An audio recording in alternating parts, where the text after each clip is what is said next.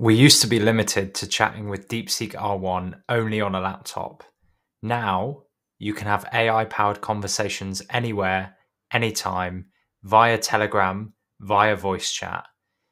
If you're curious about integrating AI into your daily life, then this video is for you. Before we jump into the workflow, I'm going to show you exactly what you're able to do and how you're able to chat with DeepSeek R1.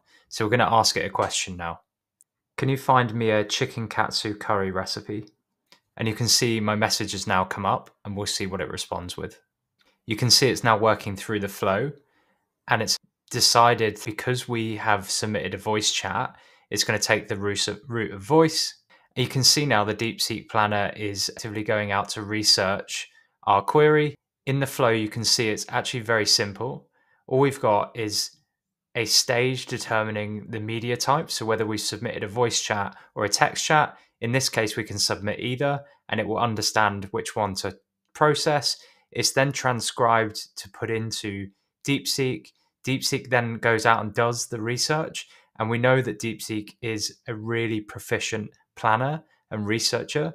So we can connect that to online as well. And then what it's going to do is send us a response directly on Telegram. So from our phone screen, we're able to have a voice chat directly with the most powerful model for super cheap. It's amazing. So we can see within about a minute or so it does take quite long because it's DeepSeek R1, it's come back and told us exactly the research query it's executed. So research authentic Japanese chicken katsu curry recipes. So you heard my initial query, it was really, really vague. What it's done is actually split that out into a really detailed research query. So it's got key components and decided that it's going to research from certain reputable Japanese cooking sites, and then given us even some things around user considerations. So from such a simple query, it's gone out and executed a really detailed research brief and actually come back with a chicken katsu curry recipe that is actually broken down into ingredient level and has all the metrics and tells us exactly how to cook this curry from such a simple research query executed with 4 seconds in my voice. We've got a really detailed response, literally at the click of a button. So quick. So we're going to jump into the workflow now because this is where the magic happens. So it's a very simple N8N workflow. And how you're going to get this is you're going to go to school.com/scrapes. And this is if you want the exact template. You're going to go to Classroom at the top and you're going to go into the template library. And then if you scroll down, you can see under business use cases, we've got AI agent, DeepSeek in your pocket, and we've got the template in here.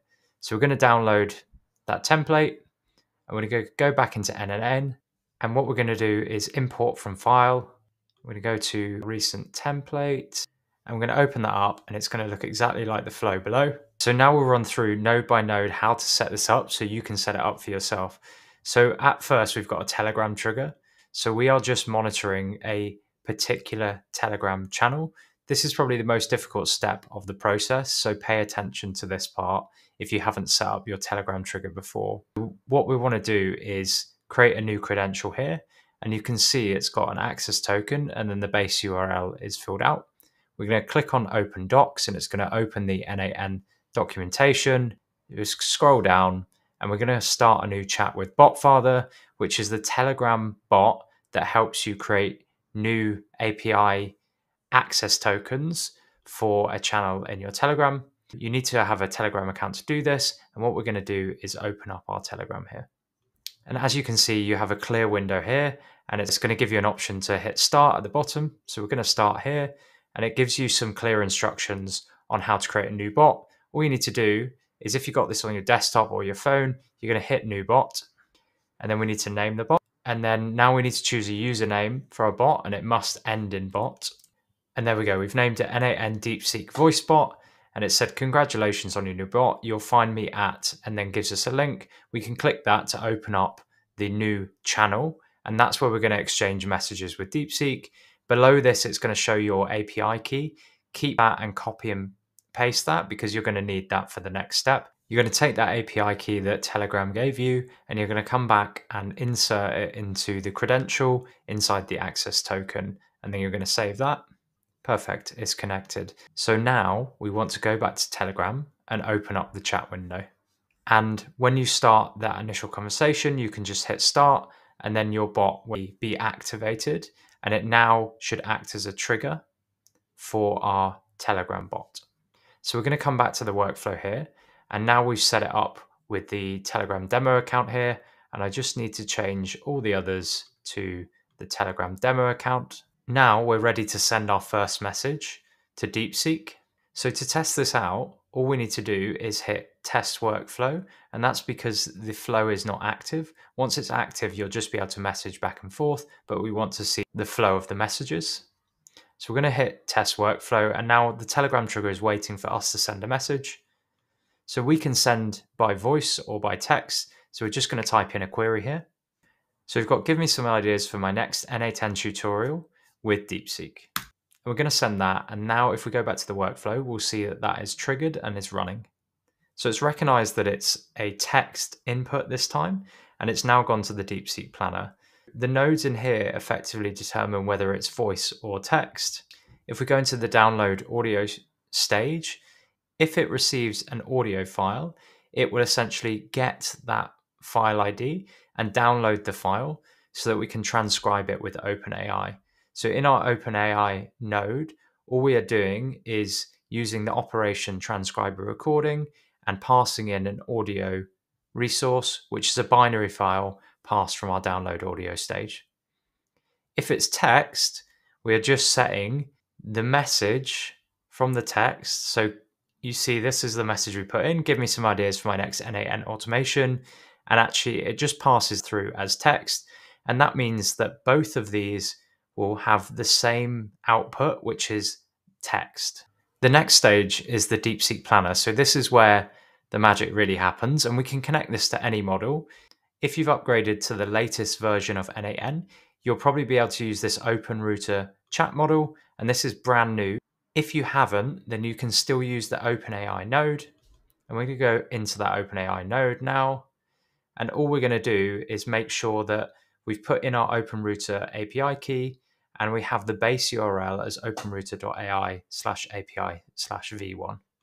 If we go into the prompt itself, we've given it a fairly straightforward prompt around it being an AI planning assistant, and its task is to take the user input query and actually plan and find relevant research to support a good answer.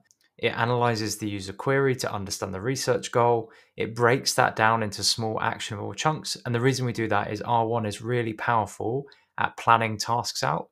So we're effectively utilizing the strengths of the model we're using. We then formulate a clear research query and actually conduct that research. And what we're telling it to return to the user is just a summary of the research query it executed, but also the results of that research query. And we've told it to keep it under 4096 characters because that is the character limit of Telegram per message. The inputs we're taking are the JSON.text. So you can see if we just drag this across here, it's basically taking the input of our user query. And then the second thing that I normally give all my AI models is the date of today. And that's just so if you ask a query that's relevant to the date, it will actually return results relevant to current date. But for this example, we didn't need it. Now, we're connecting through OpenRouter, and we're using this standard DeepSeek R1 model.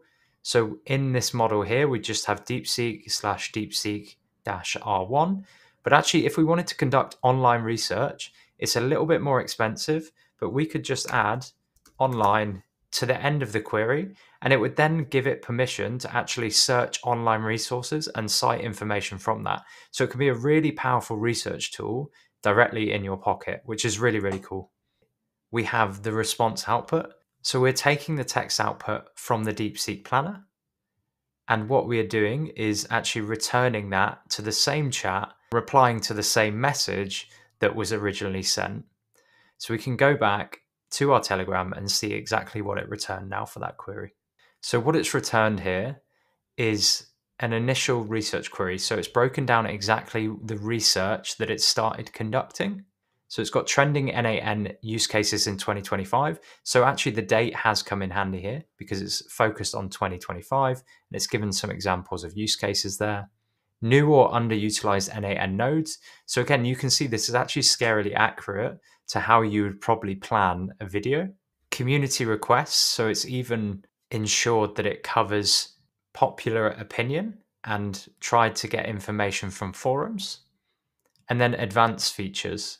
So that is the research query that it's gone and conducted. And now we'll look at the results that it's returned.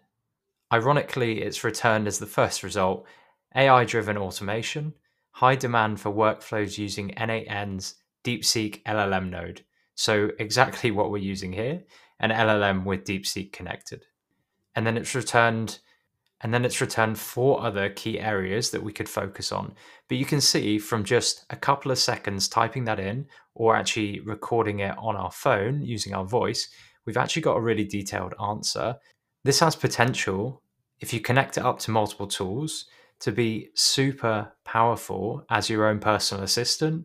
The fact that you can conduct this research in such a short space of time for such a low cost is absolutely astounding. If you like the content, then please subscribe below and give the video a like. And if you're looking for this exact template, then check out the school community in the description. Thanks.